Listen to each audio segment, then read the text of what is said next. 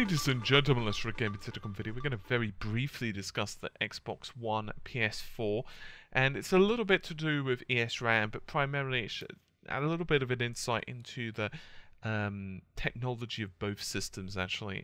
Primarily in terms of HSA, it's not anything amazingly new here, but regardless, we start out with ESRAM first because it's kind of the lead quote. So I can't speak to whether or not this will be patched. This was in answer, by the way, to whether there was actually any patch or workarounds necessary regarding ESRAM for developers, and they said that I can't speak to whether or not it will be patched or improved in future, but I wouldn't think it would be as a developer. Games developers are masters at engineering workarounds to hardware limitations. I think you see unique and novel technology developed for such a purpose.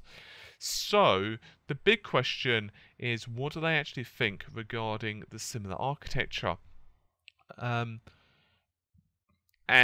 they actually responded, "We are delighted with the updates in next generation hardware, but of course always want more. The unified nature and architecture of the APUs, that's accelerated processing units, allow us to easily leverage massive amounts of resources for all kinds of features, including rendering, physics, animation, and more. Though the PS4 and X1 don't offer an enormous jump over the previous generation in terms of raw processing power, the custom AMD APUs with both platforms represent a huge leap forward in terms of integration and capability. This seen to us as a thin and very fast intercommunication layer between was once used to deal with separate chips. Practically, this yields great results when used to projection techniques like reflections or occlusions, as well as massive compute shader calculations, which we use for all of our deferred lighting computation." I actually find this a really interesting comment. There's actually a couple of really interesting comments here. I'd like to actually really dive into this a little bit more. I wish there was a little bit more said regarding this. In terms of raw processing power, I would like to know whether they're specifically referring to the GPUs, the CPUs, or a combination of both. The CPUs of both systems, that's the PS4 and Xbox One, certainly don't seem to be as amazing as what we'd hoped. And indeed, you can actually see this yourselves. I did a breakdown of this on my post-mortem of Infamous Second Son. But basically speaking, the developers of Infamous, that's Sucker Punch, stated, this isn't verbatim, but pretty much equivalent of the one area they're having issues with the PS4 is the CPU performance. It's just not as fast as what they'd hoped, and basically the out of order nature of the CPU is actually causing them some problems when it comes to optimization. However, in terms of GPU performance, both machines are a lot faster than the previous generation. So I would like for them to have discussed that a little bit more. However, Crytek do seem fairly adamant in the fact that it's actually the nature, the combined and interconnected nature, the unified architectures of the APUs, which is actually providing the most amount of gains over the previous generation, which is a fairly interesting statement, if I do say so myself. I imagine most of this would come from the HSA and the humor technologies, in that you don't really need to worry so much about memory copying.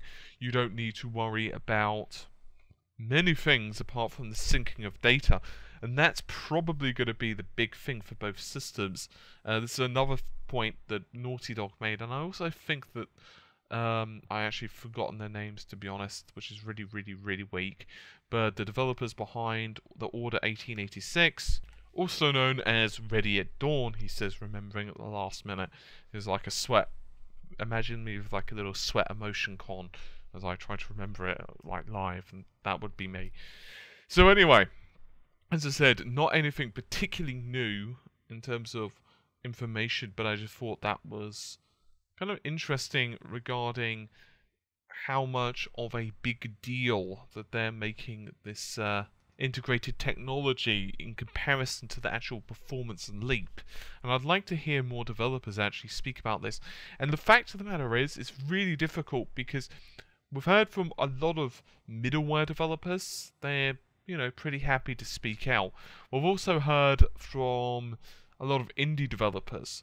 But the bottom line is, it's like, let's say you're developing, okay, this is a gross oversimplification, but let's say you're developing a game like Pong on the Xbox One or the PS4 or whatever. It's not really going to be pushing the system. So if I ask you, hey, did you have any problems running Pong on the you know, system, the Xbox One ES RAM? Well, the entire game code is going to fit in the ES RAM, so you don't really need to worry, do you? So that's kind of the problem. It's like, I've noticed a lot of sites are pushing, like, that same motto. You know, they'll ask a small developer, how did the game run on the system? And obviously, if you're running something like, oh, I don't know, Daylight, for example, that's a bit different. But when it's like a 2D platformer, it's not really going to be challenging the systems too much. Anyway, I'll see you guys soon. Take care, and bye for now.